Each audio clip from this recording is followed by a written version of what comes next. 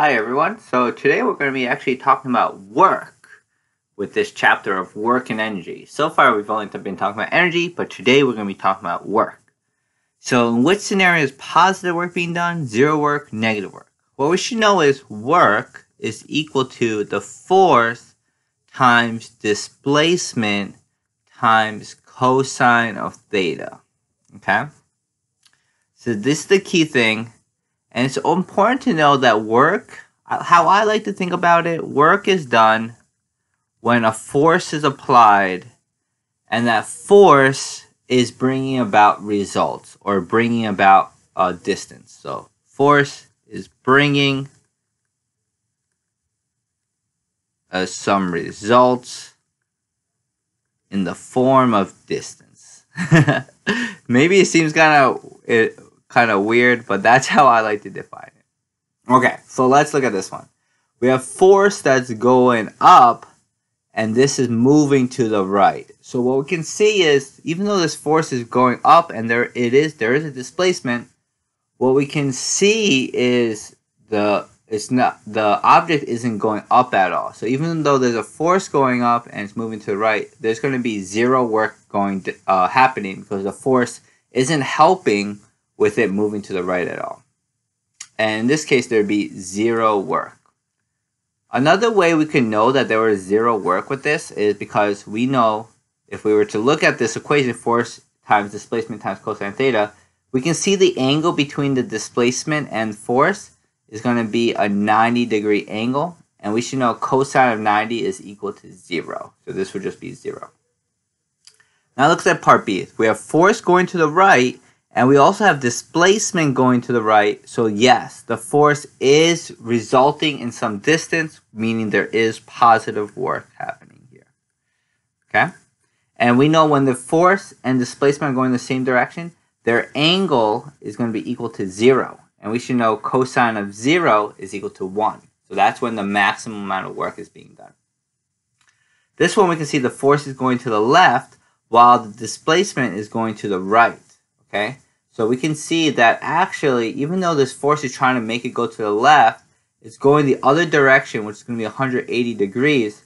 So this is doing negative work. So it's going the negative direction of which way the force is trying to make it go. So it's negative work. And that should make sense because we should know cosine, again, of 180 is equal to negative 1. Okay? I hope that helps, but when we do some examples, it's going to make some more sense.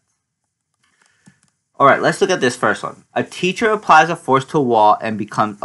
is there work for the following situation? A teacher applies a force to a wall and becomes exhausted. Okay, so if we have this wall here, teacher's pushing it like this, there's not going to be any work. No work, and the reason why there's no work, because the wall doesn't move. So no matter how much force you're applying to it, we don't do any work unless something is moving in that direction of the force. And if the wall isn't moving at all, so zero work.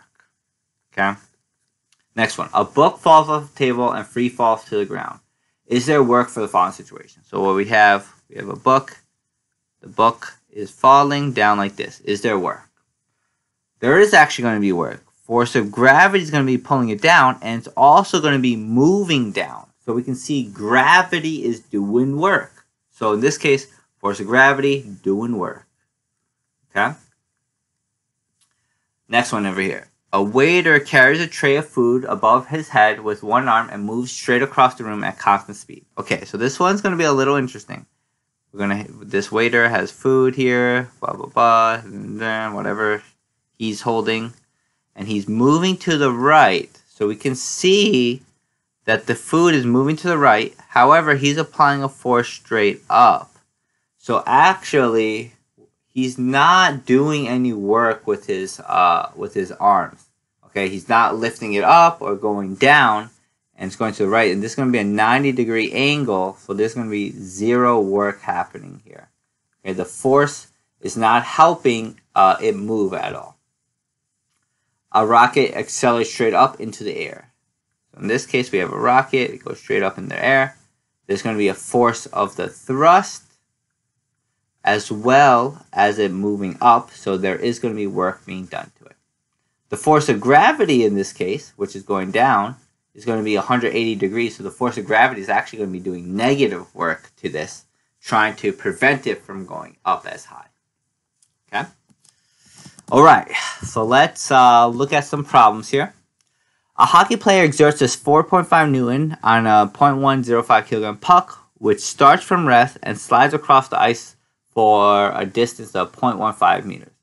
Draw a free body diagram, how much work is done, so on and so forth. Okay, so let's look at this problem.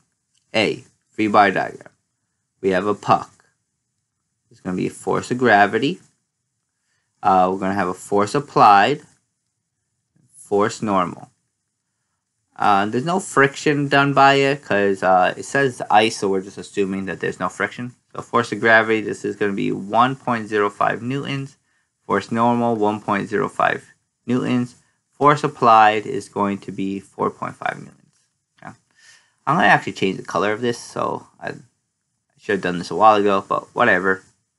Okay, and we know that this is moving also to the right 0.15 meters. Okay, it's moving to the right 0.5. Okay, now let's look at part B.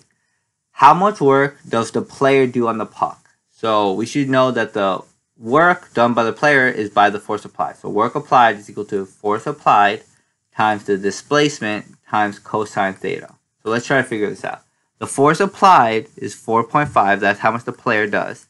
Displacement, 0.15 meters times cosine.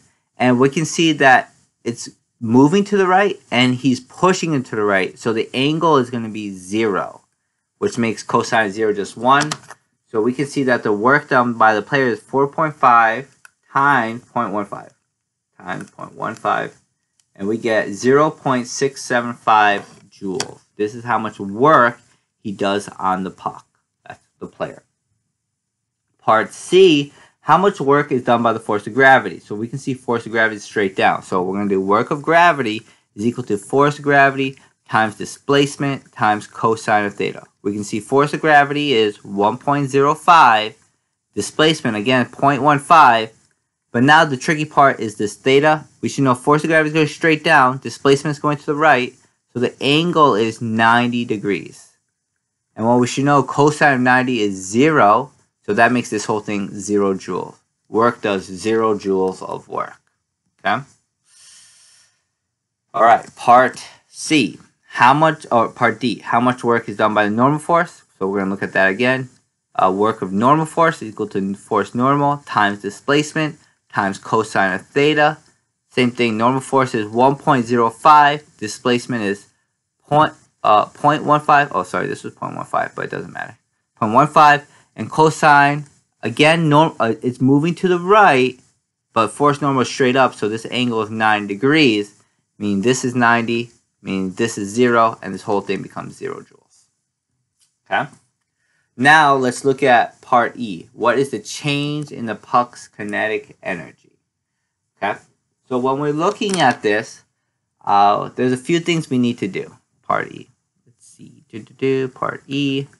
What we should know is change in kinetic energy, first of all, is equal to 1/2 mv final squared minus 1/2 mv initial squared. Okay, so kinetic energy final minus kinetic energy initial. The good thing is it starts from rest, meaning this just becomes 0. So we have to figure out what this final velocity is. Next thing that we know that we can try to find out is we can find out what the acceleration of this is. So what we should know, maybe I'll do this in a different color because there's so much going on. I don't want to confuse people. So what we can say is let's look at sum of all forces in the x equals mass times acceleration x. We have one force in the x, 4.5, which is equal to the mass, which is 0.105 times acceleration. And we find that the acceleration is 4.5. divided by 0.105, 42.86 meters per second. 42.86 meters per second squared. So that's the acceleration. We know initial velocity is 0. We know displacement is equal to 0.15 meters. And now we can find the final velocity because we have 4 pieces, and 3 pieces that we know and the one that we are looking for. So we can say final velocity squared is equal to initial velocity squared plus 2a change in x.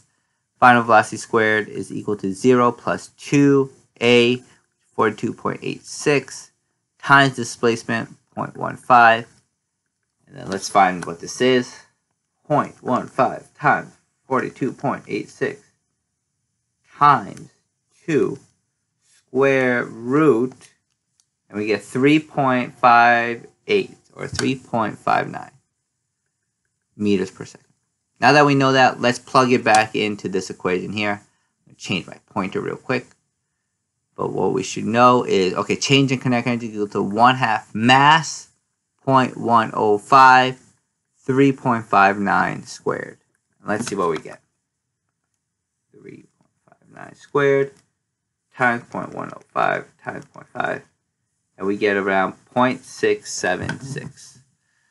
And what we should notice, the change in kinetic energy here is also going to be the same as the change, as the work done. The total work done, 0.676 joules, is equal to the total work, 0.675 plus 0 plus 0. Okay, it's a little bit different because there's a little bit of rounding, but pretty much same thing. I know we did a lot of work to show that, but just a little proof there. Okay, we're going to do one more.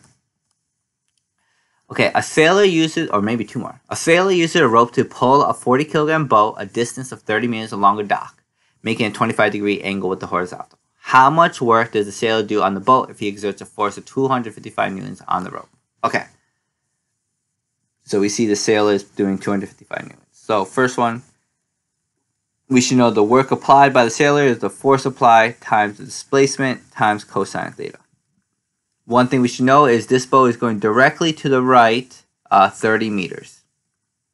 Okay, so this is going to be equal to force applied, which is 255, times displacement 30 times cosine, and the angle, so this angle is going straight 25 degrees. So the angle between the force and the displacement is 25 degrees.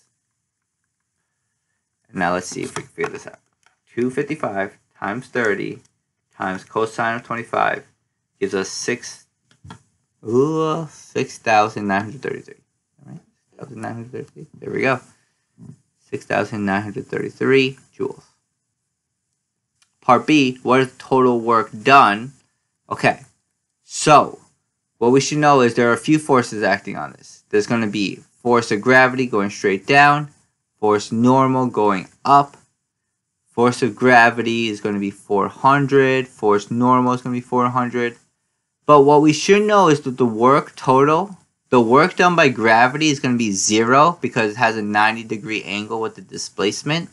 And the force normal, the work done by the force normal is also going to be 0 because, again, it has a 90-degree angle with the way it's moving. So it's not affecting, it's not doing any work of both the normal force or gravity. So the work is only done by the sailor, which is 6,933 joules. Okay? And part C now says, what is the speed of the boat after it has traveled 30 meters if it starts with an initial velocity of 2 meters per second? So we can kind of use some Newton's laws and kinematics to figure this out. But right now, what we're going to do is we're going to use work. Work total, we should know, is equal to the change in kinetic energy. So we know the work total is 6,933, and it's going to be equal to 1/2 mass 40 velocity final squared, which we're looking for, minus 1/2 mass 40 velocity initial squared, what they say is 2 squared. So let's do a bit of math. 6,933 is equal to 20 VF squared minus, so it's 4, 2, minus 80. So let's do this. 6,933 plus 80 divided by 20 square root 18.73. 18.73 meters per second. Okay? Hope that made sense. Or let's finish with this last one. A boy exerts a force of 11 newtons at 29 degrees above the horizontal on a 6.4 kilogram sled. Find the work by the boy if the sled moves 2 meters, assuming the sled starts with an initial speed of 0.5 meters per second and slides horizontally without friction. Alright, first of all, sled, 11 newtons, 29 degrees, 6.4 kilograms. So there's a force of gravity, 64 newtons. Actually, we don't know what the normal force is. We know it's less than 64. But let's first find the work done by the boy. Okay, done by the boy. So work applied.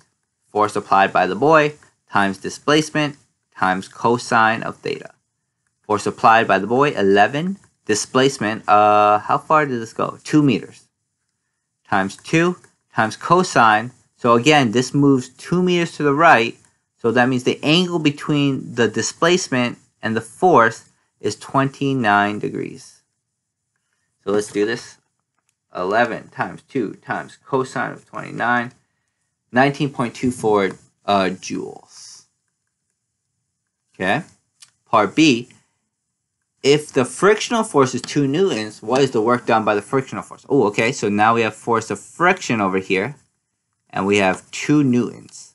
So part B now is work done by friction, which is going to be the force of friction times displacement times cosine of theta.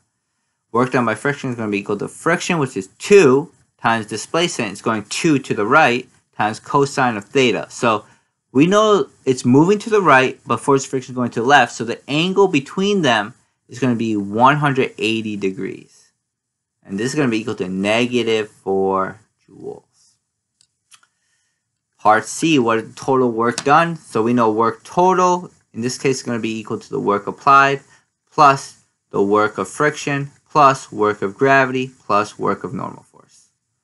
So this is going to be equal to 19.24, work of friction minus 4.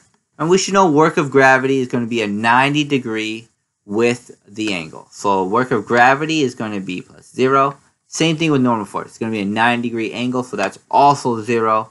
So we should know this is going to be equal to 15.24 joules. Okay.